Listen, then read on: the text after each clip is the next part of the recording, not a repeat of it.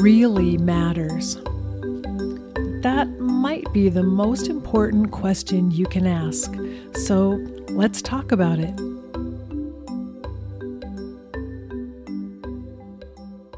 Welcome to What Really Matters podcast with Karen Wyatt. I'm here sharing with you my inspirations and ideas for how to live a better life, how to grow to our full potential as spiritual beings here on earth, and not just theoretically, but the nitty-gritty of what it takes to actually grow spiritually in the world we're living in right now. So today I'm sharing with you an episode that was recorded a couple of years ago for my other podcast, but it's very relevant to what's happening today. And this is the first of a 4-part series. It's called The Dance of Life and Death. And this first episode is on timing. So this is something really interesting for us right now because we're at a place we are coming out of, we hope, a pandemic that has lasted for a year and a half now. And timing is rather important for all of us. And it's not in our control. It's something we actually have to let go of and we have to trust. So that's what I'm working on right now in my own life, is trusting that the timing of things will be okay, even though I cannot imagine how they're going to work out.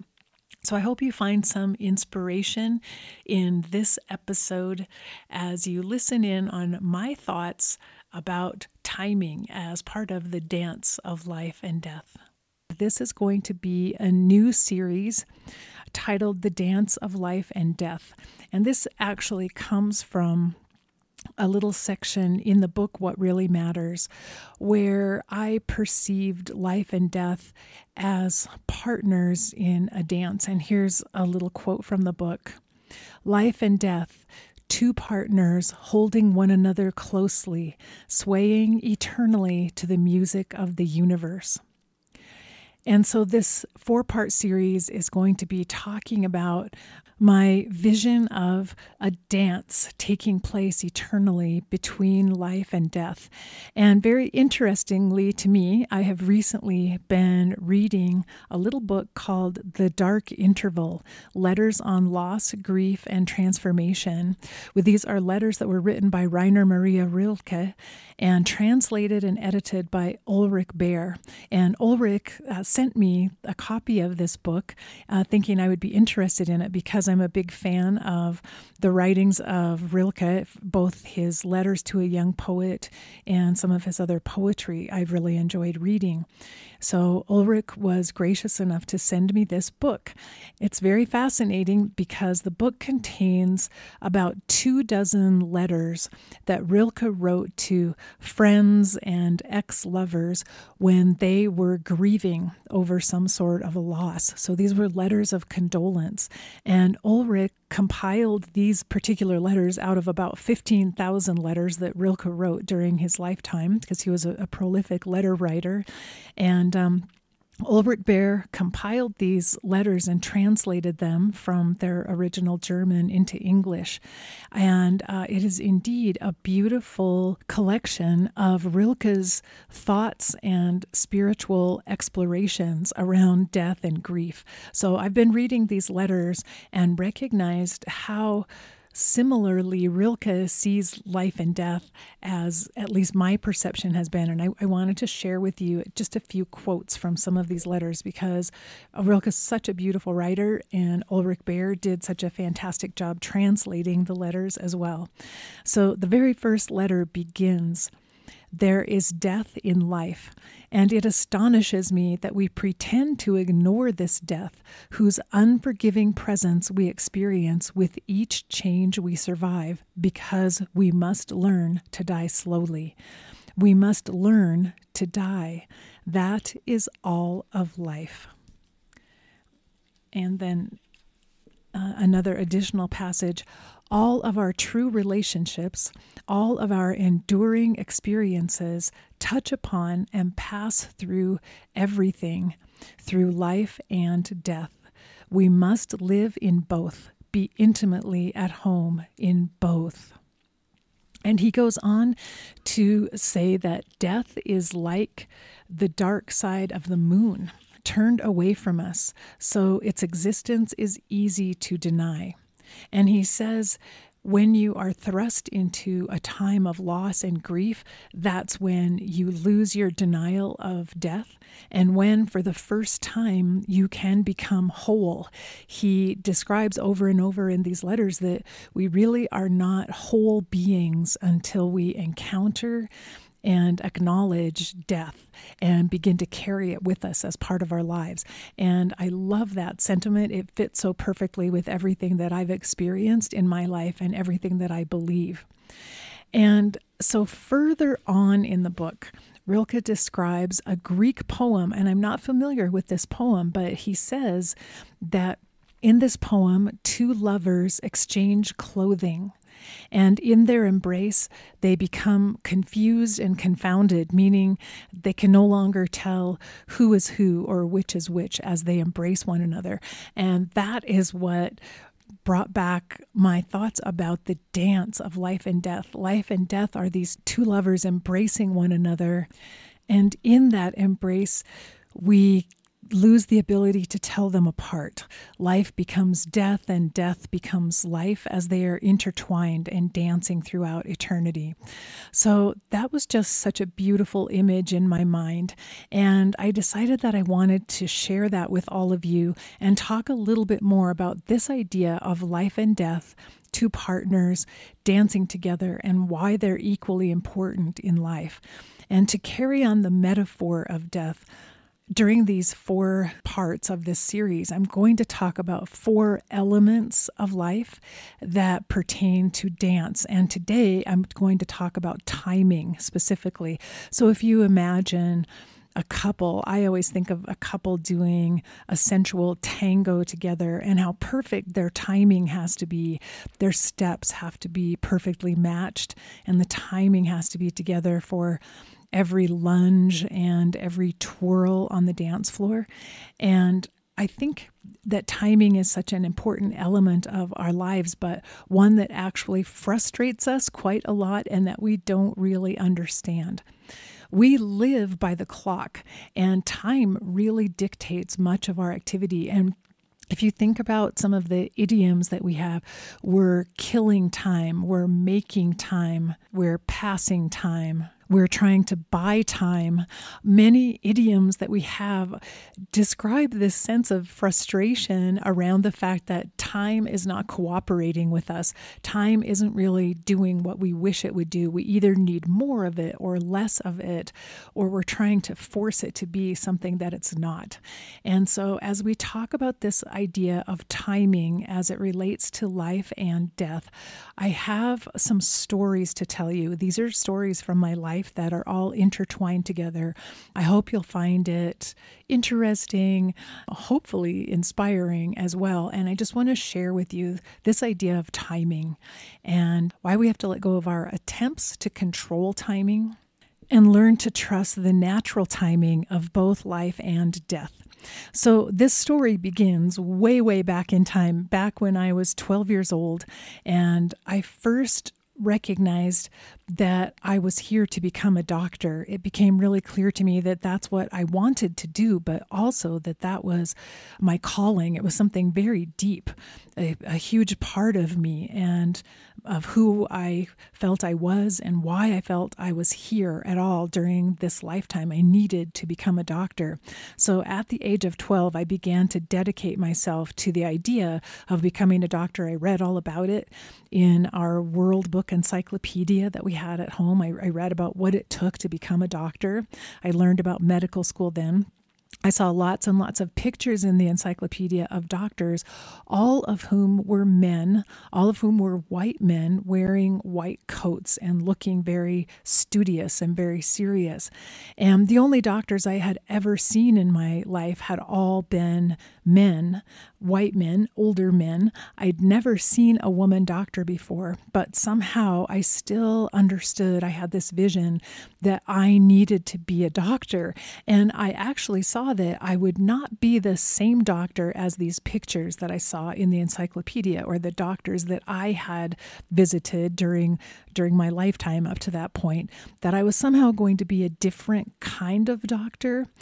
But I knew that that's was where I was headed. So after reading about medical school and what it took to get into medical school at that young age, I became extremely goal-oriented, and I devoted myself to studying all the sciences that I could possibly take in school. So in high school, I also took 4 years of Latin.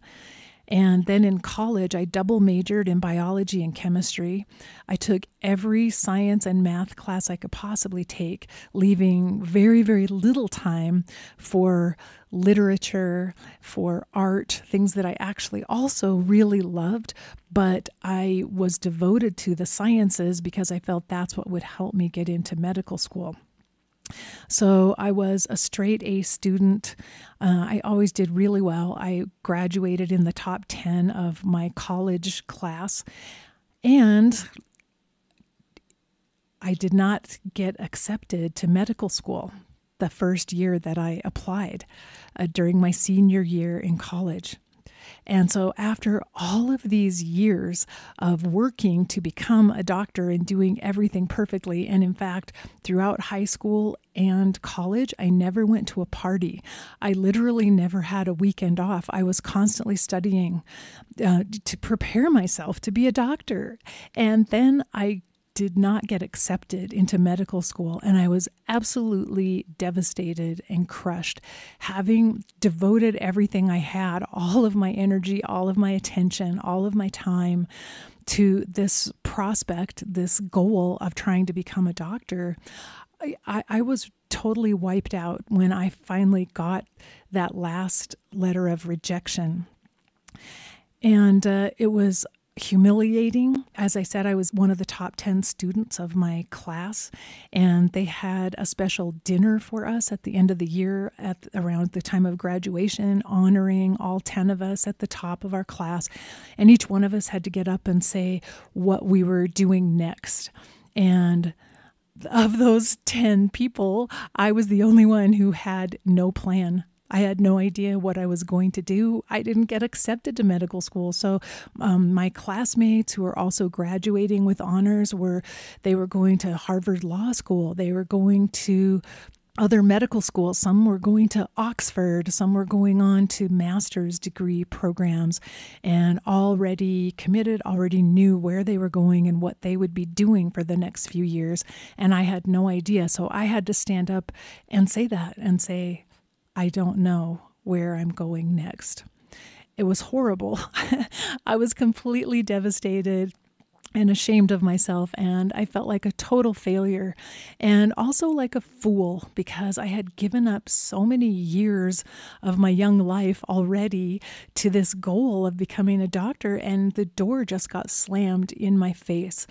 At that time, I had grown up in the Lutheran Church, a Christian faith, and I really had a simplistic belief that if you do the right thing, you will be rewarded. God will reward you for doing the right thing.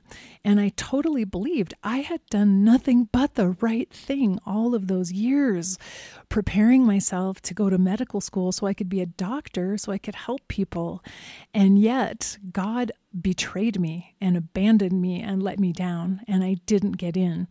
And so I really struggled. I was devastated and depressed. I ended up going to graduate school for 1 year. I got involved in a 1-year research program. So I started working in a laboratory, helping with research. I took a few classes, and I got a job as a bartender because I had to pay my way. I had to figure out how I was going to survive. And I literally thought, okay, maybe I'm just meant to be a bartender for the rest of my life, and that's what I will do. And again, I was depressed and I was completely lost trying to figure out where to go next and what to do. And my professor, who was leading the research team that I was on, took me aside and he said, "You need to apply to medical school again." He said, you have no idea how often this happens. A lot of people don't get in the first year they apply.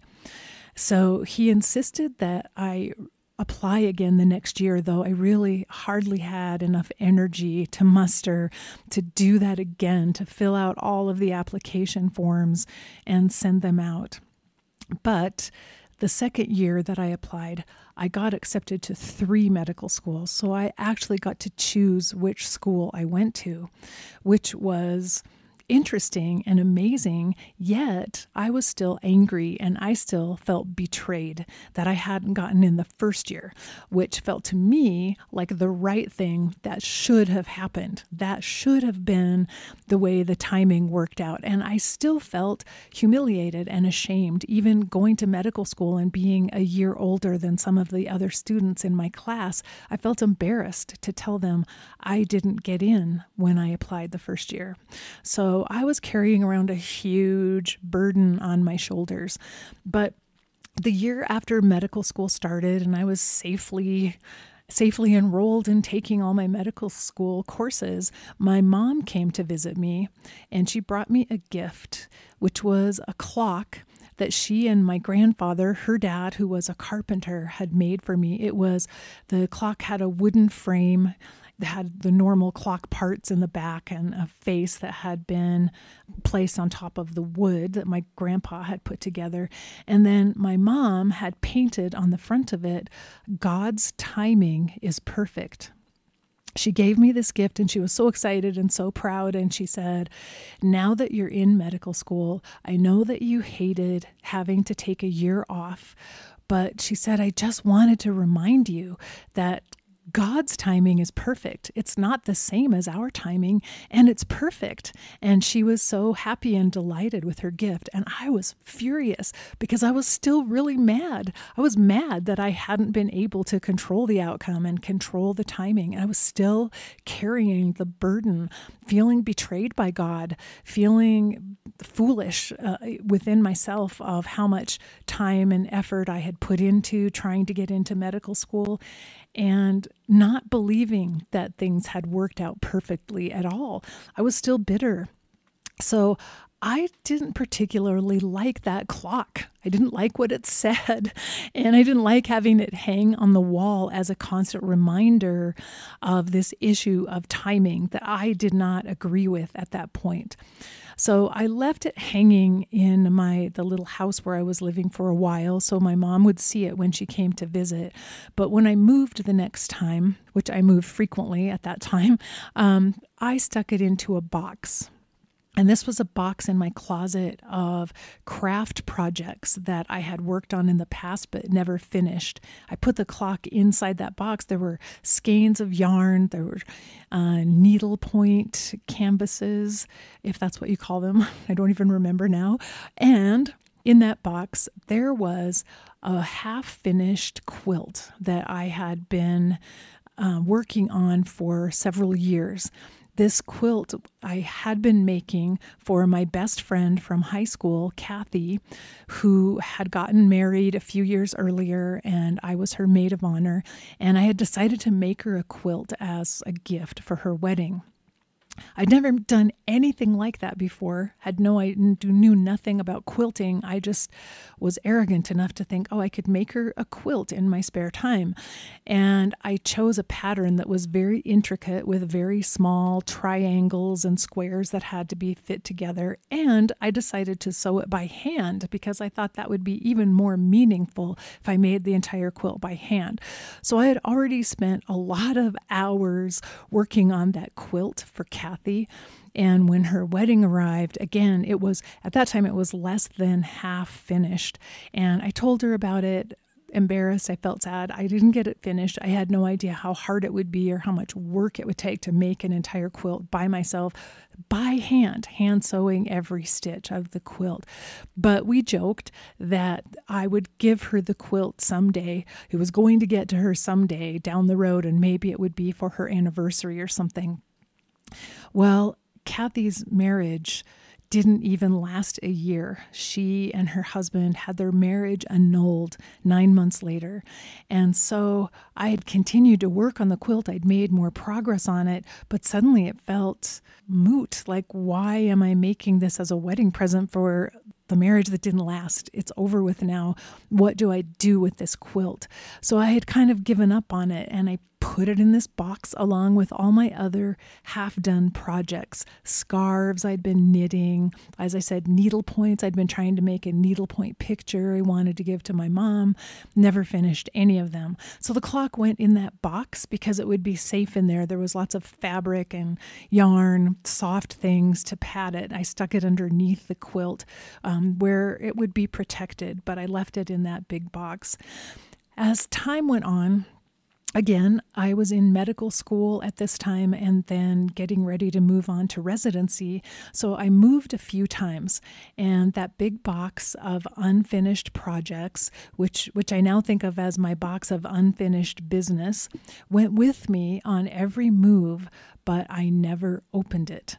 I never again looked at any of those projects in that box. I didn't have time. I was in a new phase of my life, and I'd lost interest in working on any of them.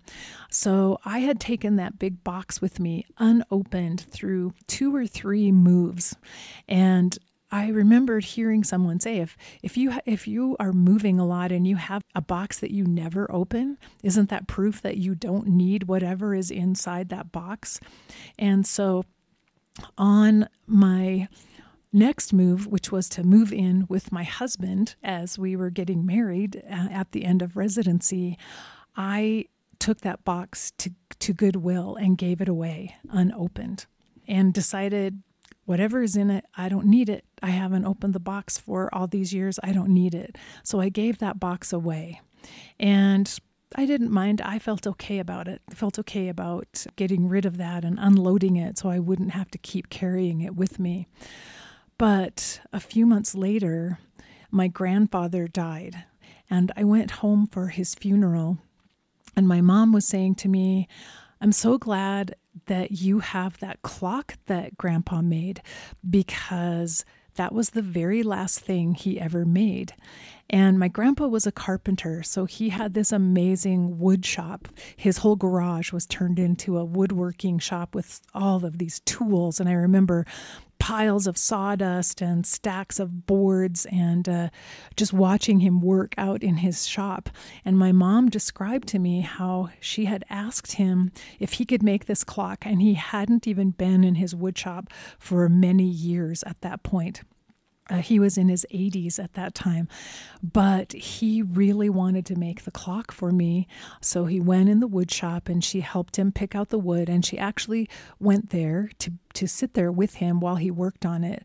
And she said his hands were very shaky. He had a hard time seeing, but it meant so much to him to make that clock. And he put in so much effort putting the boards together, just such a way, like cutting them, carving them around the edges so that it would look beautiful with the face of this clock on it.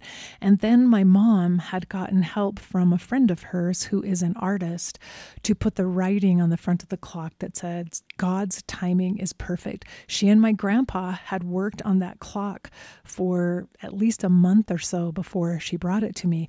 No wonder she was so excited and proud and happy to give me that clock.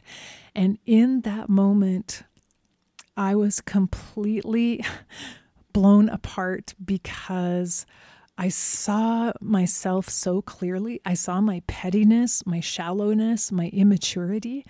I saw that I had been so bitter and felt so betrayed and felt so sorry for myself that I could not in the moment perceive or appreciate this incredible gift that I had been given by my grandpa and my mother. And my grandfather was no longer here, and I didn't get to see him in the year before he died. I didn't get to even say goodbye to him. And so again, I went through a terrible devastation as I saw you know what? I'm kind of a bad person. I can't believe that I was so rejecting of this clock. And it was because of my bitterness, and it was because of my refusal to accept the idea that I didn't get into medical school the first year I applied. That's so shallow and selfish and so immature. And I didn't tell my mom that I wasn't sure at that point where the clock was. I couldn't quite remember where I had put it. And I ran down in the basement. We still had a few things in the basement of our house that hadn't been fully unpacked. I tore through those boxes when I got home, and the clock wasn't there. And I sat down and realized and remembered, actually, it was in the box of unfinished projects, the box of unfinished business that I thought I could just give that away. I could just give it away and get rid of all the feelings of failure and incompleteness and the feelings of grief and the feelings of bitterness that were attached to those items that were in the box, including the quilt I had made for Kathy. I thought I could just get rid of all of that. But the truth is, the unfinished business in that box followed me. I couldn't get rid of it. I couldn't lose it from my life. And the first thing I did was drive to Goodwill because I thought, okay, I gave the clock to Goodwill. What if they're selling it? What if it's there? What if I can find it? And I literally went to Goodwill like every day for a while. And then I started going once a month after that. And even, I will tell you, there are even days now when I go to a yard sale or a thrift shop and the idea occurs to me, what if I found the clock here? What if the clock was here? And I wish that I could tell you that I did find the clock one day, but I have not. I have lived all these years without the clock my grandpa made for me by hand, and my mom painted for me by hand, which I selfishly and foolishly gave away. So I have carried that burden of my actions of giving that clock away for a long time. And the day that my mom talked to me about the clock and how special it was, that's the day I also woke up and realized the perfection of the timing of my entrance into medical school for the first time. Because, as I said, I had worked so hard through high school and college, never really even took a day off. I was constantly studying, constantly learning in order to be prepared for medical school.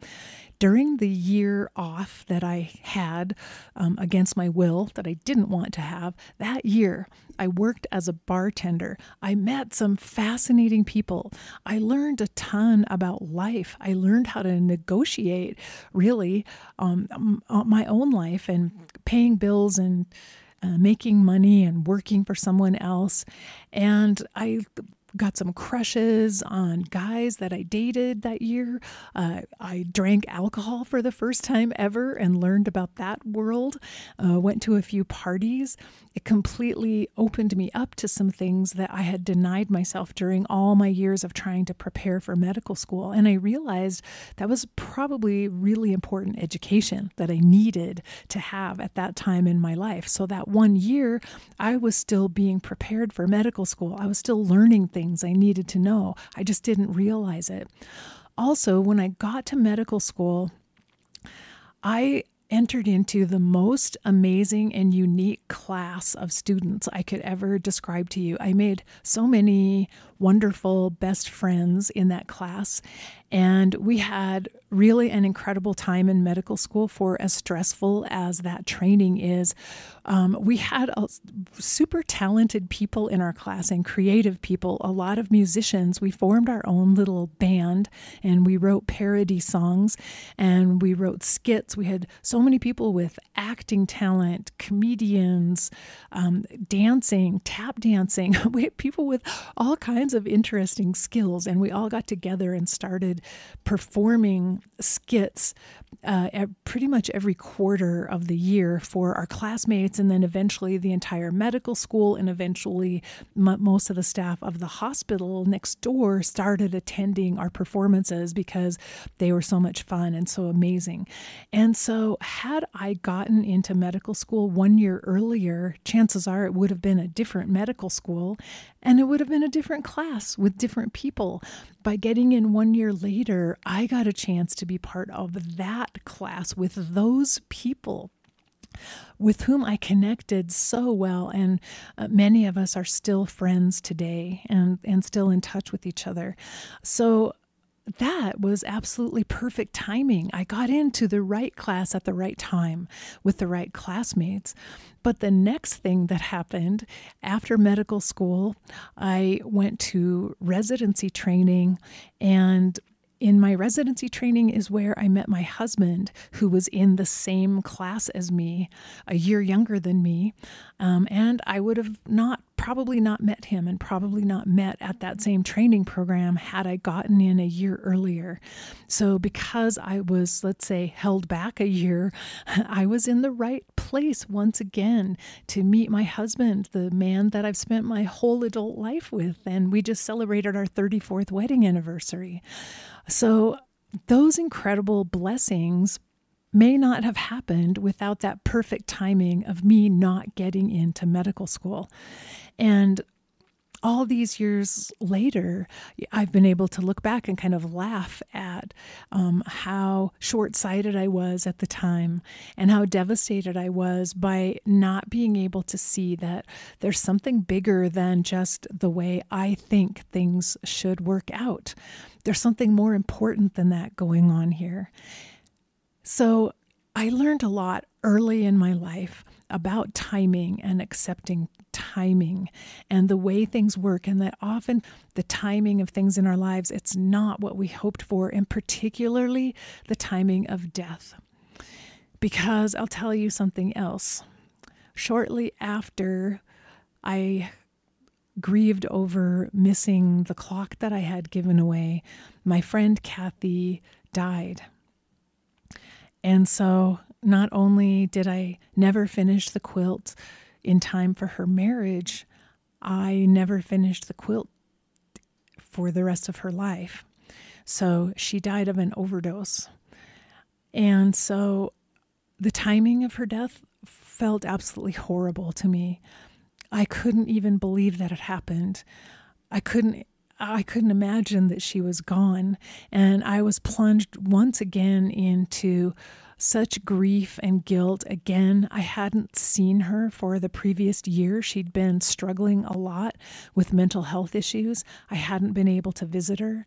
And once again, I remembered the quilt. I never finished the quilt. I gave it away. I took it on. I couldn't do it. It was bigger than me.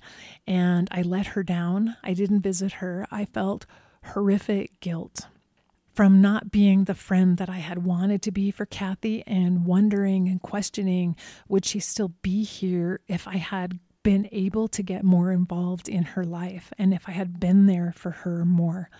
So here was another death with, again, there's no good timing for anyone's death, but another death that I had to carry with me and cope with as part of the fabric of who I am. And I had to cope with the guilt I felt from not being where I wished I had been.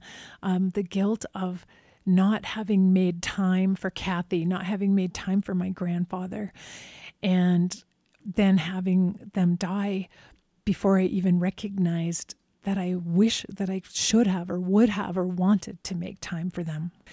So again, death was thrust into my path. And this was all just 3 or 4 years before my father's death would occur. And so already I was looking at death and looking at grief and wondering about it and dealing with it before my father even died. And as I read the letters from Rilke that he sent to his friends who were grieving, I was really touched with how he talked about the idea that we are not really whole in our lives until we have accepted death. That if we insist only on looking at life and what life offers us and try to ignore death and what death offers us, then we are not whole in our being. We are not whole people, and we're not living wholly the way we should. And Rilke went on to say, in many ways, those of us who have early experiences with death are fortunate because we're given the opportunity to get acquainted with death, to see the other side of the moon, to recognize the partner of life in this dance that is taking place.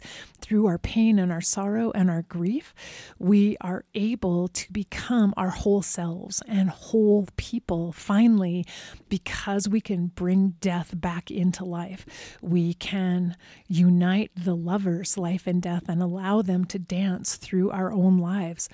And being reminded of this by Rilke's letters showed me just how much I was being prepared for my dad's death through the guilt and the pain that I felt over my grandfather's death and my friend Kathy's death before Dad ever died, which was the huge blow of grief and guilt that totally changed my life. But I saw how death was preparing me in its own way and teaching me at each step along the way. And I'll repeat that quote that I read at the very beginning from Rilke: "There is death in life, and it astonishes me that we pretend to ignore this death, whose unforgiving presence we experience with each change we survive, because we must learn to die slowly. We must learn to die. That is all of life." And so those experiences with the clock and giving away the clock and my grief and guilt over my grandpa's death and the unfinished quilt and the terrible timing of my friend Kathy's death, those were part of my learning process of learning to die slowly, spending my life learning about dying. My dad's death, which came 3 or 4 years later, was a huge lesson, huge. And I might not have survived it had I not been through the experiences of the other 2 deaths, had the timing been different of those events. So here we have these lives that we are living here on planet Earth, where we can actually dream and conceive of a future that we would like to see happen. We have that capacity to envision our future and to plan and set goals for how we would like to see that future unfold, what timing we would like to see take place for the events of life that we're hoping to arrive at. And yet we exist in this plane where timing isn't really under our control. We really don't determine how and when things happen to us. We can make as many plans as we like, and yet those plans are all really up in the air and can randomly be interrupted or canceled at any time. And I see learning how to deal with these timing issues of life is also part of our preparation for death. We're learning how to let go of our expectations that things should turn out a certain way, that because I did this, this should happen. We're learning to let go of those expectations of cause and effect, and all of that is in preparation for how death might show up in our lives and when it might show up, because none of us knows the answer to that question. None of us has any idea how and when our own death will come. And as Rilke says, we're preparing for it. We're learning as we go, and every change we go through in life is part of that learning experience. And this change and the timing of change is something that probably most of us struggle with. for all of our lives. I find myself constantly falling into the trap of thinking that I could control the timing of things. I was remembering when my mother died just 6 years ago. And even though she had been ready to die for 5 years and telling me constantly she was ready to go, she had asked God to take her at any time. She'd done all of her work and all of her preparation. She was totally ready, and therefore I had time to be ready for her to die as well, because we'd talked about it over and over again for 5 years. And I came to take care of her, and it turned out to only be the very last week of her life that I stayed with her and cared for her, because death came very quickly. I came to stay with her thinking she would live for 6 weeks, 2 months or so. I was prepared to stay with her for that amount of time.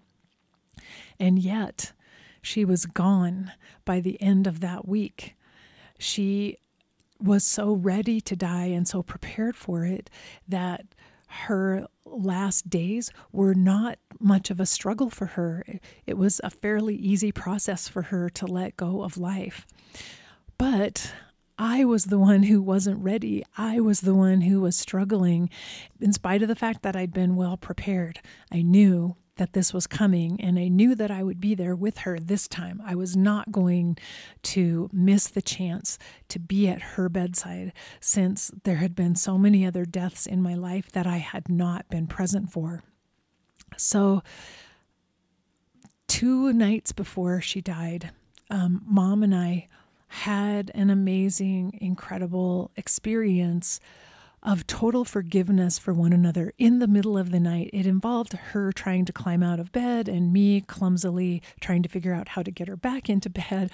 And it was actually funny when I looked back at it in the end, but it resulted in the two of us holding each other and having this amazing total recognition of one another and total forgiveness of one another. It's hard for me to even describe it because it was so profound, and yet it happened in such a simple way. But both of us, it's as if we each completely tore down barriers that had existed between us as long as I could remember, since early childhood. We tore those barriers down. There was complete forgiveness of one another, complete understanding, and we were connected in love with one another. That was so powerful and so amazing. I can't even find the words to really describe it. It was the most beautiful experience. And in my heart, I remember saying to myself, this is the love from my mom that I've been waiting for my entire life. Here it is. She loves me. I love her. And it's pure and it's clear. And there are no strings attached, and there are no agendas, and there are no hidden resentments. There's nothing. It's pure love. And at last, I found what I had been searching for with my mom for my whole life in that moment. And the very next morning, I woke up and Mom was already in a state of agonal breathing. She lived for another 24 hours, but I already knew that morning that this was the very end. This was going to be her last day of life. And yet we just found each other. We just found each other a few hours before. This was horrible timing. I wanted more time. And I wept and wept because I thought, I only just now found this love that I waited for my whole life, and now she's going to die. She's leaving, and this is all I'm going to get. This is all there is. And I remembered feeling some of that same old bitterness and resentment of like, it's wrong. The timing is wrong. This shouldn't happen. This isn't right. I need her to stay longer. I want more time to share the love that we have for each other. And yet that time was not granted. The time wasn't there. So I did my weeping. I went through my day of sorrow. But at the moment of my mom's death, when I felt her, I literally felt her soul leaving her physical body. It was an amazing, tangible experience in that room. At that moment, I felt all of that love we had shared together intensify exponentially inside my heart at the moment that she died. And as much as I had been imagining for the 24 hours before that now I'm going to lose her and I'm going to lose this feeling of love that I only just now got, that wasn't true. That wasn't what happened. I gained 1,000 times more love at the moment of her death that just filled me completely. And so I didn't see that coming either. It was another time when I didn't understand the path we were on. I didn't understand the timing of life and death. I didn't see how the dance was playing out. So I went through my time of resentment and fear and sorrow and disappointment in a very short time, only to once again be filled with even more love than I could have imagined possible, and was shown so quickly, don't worry about the timing so much. It's not in your control because you don't know what you're doing with the timing. You don't know the best thing. You don't know what's the perfect outcome. And so once again, another huge reminder, and yet a beautiful reminder to let go of worrying about timing. The timing's never going to feel right. The timing's always going to feel like something's off. I would have done this differently. I would have planned it differently. I wanted it to turn out differently than it did. But that's where we have to stop ourselves and acknowledge, okay, I feel disappointed, but that's because my imagination isn't big enough, because I can't see all the possibilities that are out there. I can't see all the ways in which this timing that is happening right now before my eyes is actually the perfect thing. I can't tell life from death anymore. I can't recognize, I can't differentiate between the two partners. They're dancing together and it's beautiful. And I just need to enjoy it. I just need to take it in. I need to feel every step of that dance, every turn, every twirl, every moment, every note of the music that's playing during this dance of life and death. And I need to allow the timing of things to be whatever it is and understand that it really is perfect. It really is perfect. Even if I can't see it today or tomorrow, and even if, as much as I'm talking right now, 5 minutes after I finish this recording, I'll probably be upset about the timing of something else. Even in that state, it's all perfect. Even the fact that I'm confused about the timing sometimes, even the fact that I object and protest and feel sorrowful and disappointed in the timing, that's also a perfect part of it. So even the clock that I rejected, that I gave away, that my grandpa made with his own hands and my mom assisted him, that beautiful clock that was full of nothing but love, the clock that I turned down and turned away, even the timing of that, of my refusal of the clock, was perfect in its own way because I needed that event so that I could see my own selfishness more clearly and I could feel the pain of it. It helped me grow. And you know what? That clock today, the image of that clock is firmly burned into my brain and my heart. That clock goes with me wherever I go. I see it every day. I see the wood my grandfather so gently carved and put together to make the clock. I see the lettering on it. I see the verse, God's timing is perfect. And I may not have the clock hanging on my wall, but it's hanging in my heart, and it will be with me every moment until I die. Not just the clock, but the love that is symbolized by that clock. And so even the mistakes that we've made that we might think are mistakes, the times when we haven't followed through, we didn't show up, we weren't there, we let go of something, we didn't notice it, we didn't care enough about it, even those events have been perfect in their own way, and all part of the timing, all part of the learning process as we're learning slowly through each change, through each experience, how to die. And so I'll leave you with that story in your minds. And a little thought, if any of you, if you're ever in a thrift store somewhere and you see a clock that says God's timing is perfect, that's made from wood, give me a holler. Just let me know if you see it somewhere. Until then, there's no clock on my wall. As I said, it's in my heart. So that concludes part 1 of the Dance of Life and Death, Timing. I hope you'll join me for the next 3 episodes as this series on the Dance of Life and Death continues. And until we're together the next time, remember, we're here for love. That is what matters more than anything right now. And so face your fear, be ready for whatever happens next, and love each and every moment of this sometimes crazy life. Bye-bye.